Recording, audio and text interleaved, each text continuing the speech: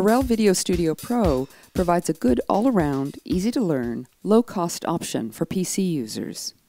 In this lesson, we're going to take a basic tour of the Corel VideoStudio Pro workspace. At the very top of the interface is the Step panel. This contains the Capture, Edit, and Share buttons that follow the various steps involved in the editing process. First you capture your footage, then you edit your footage, and finally you'll share your finished movie. Directly to the left is the menu bar that has the File, Edit, Tools, and Settings menus.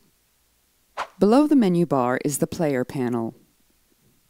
This is where you'll preview both your raw footage and your edited movie. This window also acts as a preview window and device control when you're in the Capture button. The Library panel can be found in the top right area of the interface. The library contains the Media Library, which includes your footage, music, stills, graphics, media filters, and the Options panel.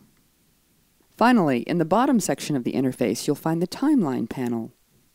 This is where your project timeline is located, along with various edit tools in the toolbar. There are two types of views for displaying your timeline: Storyboard View and Timeline View. To change views, click on the buttons at the far left of the toolbar. In the next lesson, we're going to look at how to set up a project.